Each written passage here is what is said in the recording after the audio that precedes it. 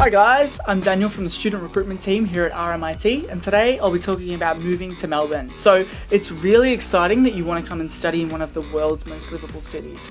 Melbourne is a hub for all things arts, culture, entertainment, food and dining, markets, sport, so if you're interested in things like AFL or soccer, shopping and outdoor experiences. So it's a really exciting place to live.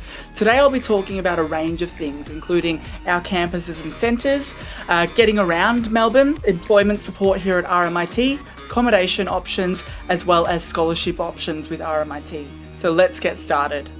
The campus which you study at will actually depend on what you're going in to study. If you're interested in studying something like architecture, business, communication, or law, you'll be studying at our Melbourne CBD campus. If you're interested in education, health sciences, or some of our engineering programs, you'll be out at our Bundoora campus.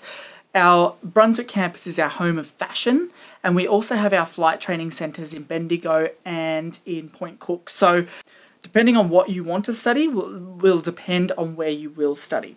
Getting around in Melbourne is also really easy. So in terms of public transport, you'll need to buy a Myki card if you're wanting to sort of travel within Melbourne.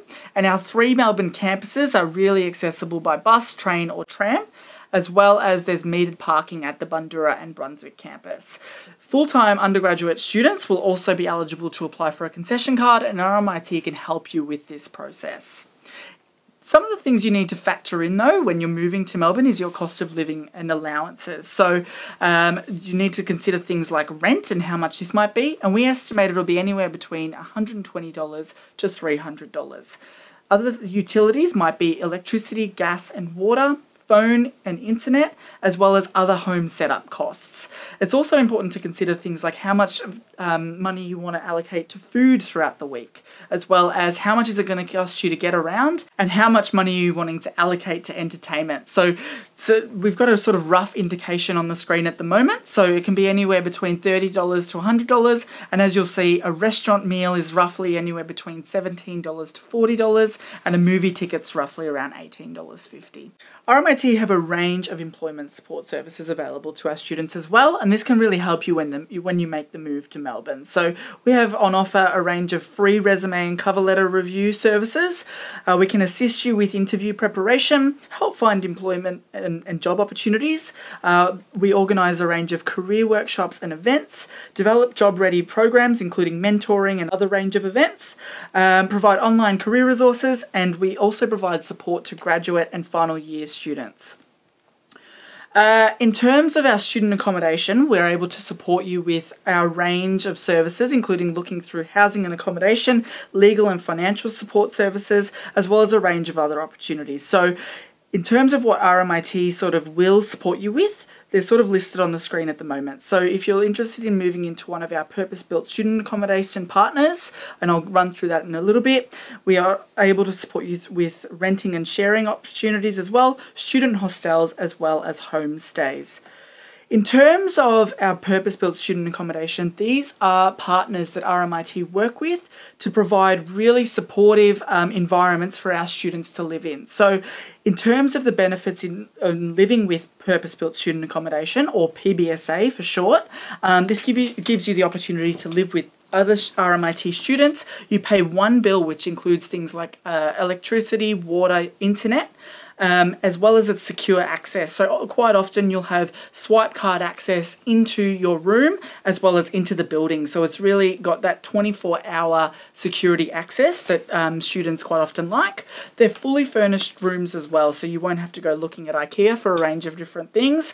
And it's got a community and social vibe to it as well. So they'll run things like movie nights, cooking nights, Game of Thrones nights, you name it. So it's really quite easy. And for those that have never done their own laundry, there's also quite often laundry facilities on site as well. So really quite helpful, and RMIT can support you finding the right purpose-built student accommodation for you.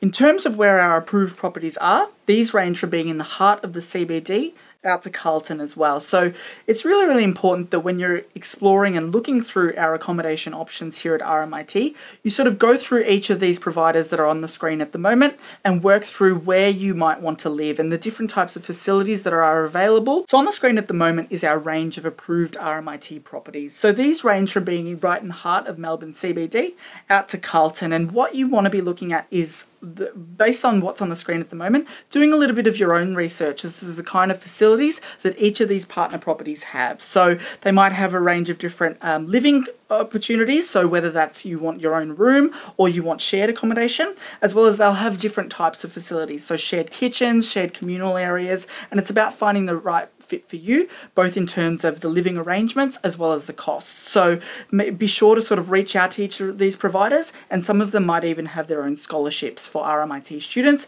which you're welcome to research as well. If you're interested in studying at our Bundoora campus, accommodation is available on campus out at Wollert House. So it's sort of really easy for our Bundoora students to sort of just rock up to class and wake up about 10-15 minutes before class because they're living on campus. Wollert House has 370 beds available, and these range from sort of 2, 3 and 4 bedroom shared apartments. There's spacious study spaces available, and it includes different facilities like a cinema room, an outdoor barbecue area, gourmet kitchens and pool tables and games rooms.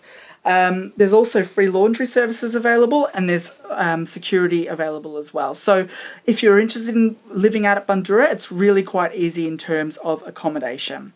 For our students, when they're making the move to live in Melbourne, we obviously want to make sure that their safety is their number one priority, and there's a range of support services available to them. So on our campuses, there's 24-hour campus patrol at all campuses. There's a range of different services as well. So there's Aboriginal and Torres Strait Islander support, accommodation support. There's a courtesy shuttle bus for our Bundoora students. So this can take you in between the shopping centres in Bundoora as well as to the closest tram stops.